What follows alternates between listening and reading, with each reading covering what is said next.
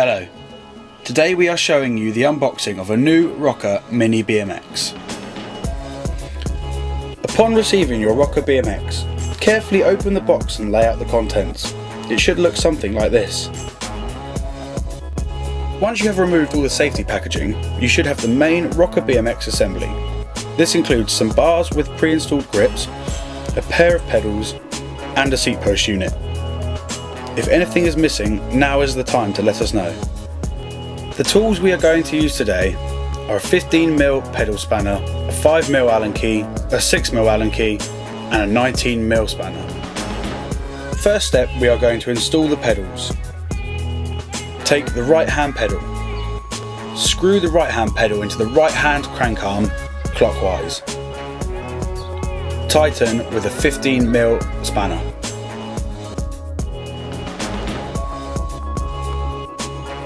Next, take the left pedal and screw the left pedal into the left hand crank arm anti-clockwise. Be careful not to cross thread your pedals into the crank arms and make sure the pedal is done up nice and tight. Running loose pedals destroys the threads very quickly. Next, you will need the seat post unit. Pop the seat post into the seat tube. Hold at desired height and tighten with a 5mm Allen key.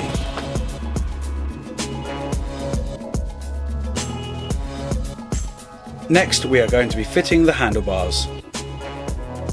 Carefully remove the stem faceplate bolts using a 6mm Allen key.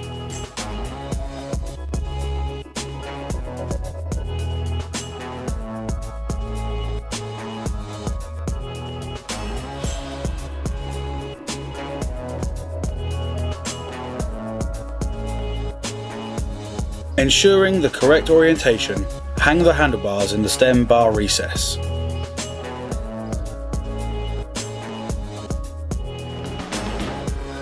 Replace the stem faceplate and begin screwing in the 4 6mm Allen key bolts. Ensure they are tightened down evenly.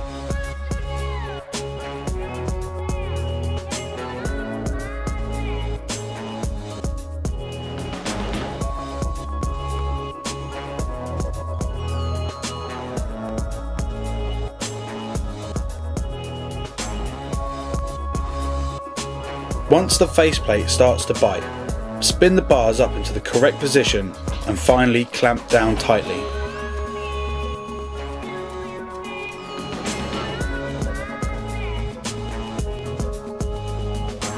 Your rocker is now assembled and ready for detailed checking. First, we need to check the front wheel alignment and adjust as necessary. Your stem rear pinch bolts should still be loose at this stage. If your stem and bars do not align with your front wheel, then we need to adjust this so they are straight.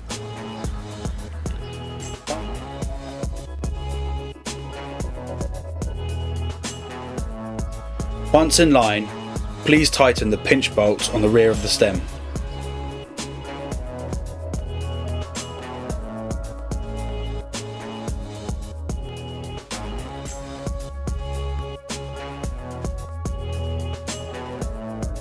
Your bike may or may not have come with the locking washer already installed. If not, using a 19mm spanner, please remove the wheel nut, insert the locking washer and then tighten the wheel nut back up.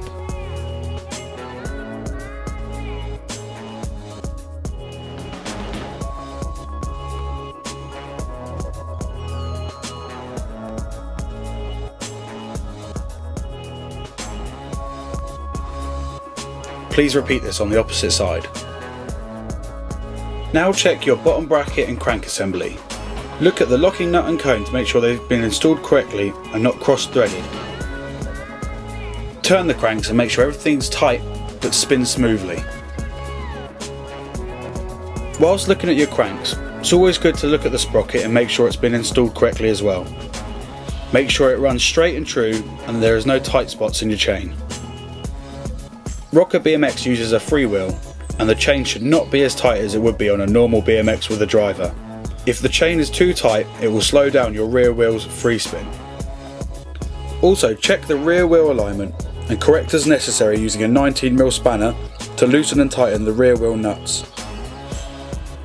Finally, we need to make sure the tyre pressure is correct. Carefully remove the valve caps on your Schrader valves and connect the pump of your choice. Make sure you put in no more than 45 psi, as this is the limit.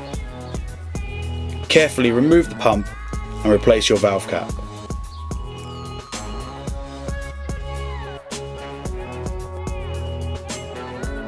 So there we have it, the unboxing of a new Rocker Mini BMX. We hope you enjoy your new bike and stay tuned for more episodes about bike maintenance.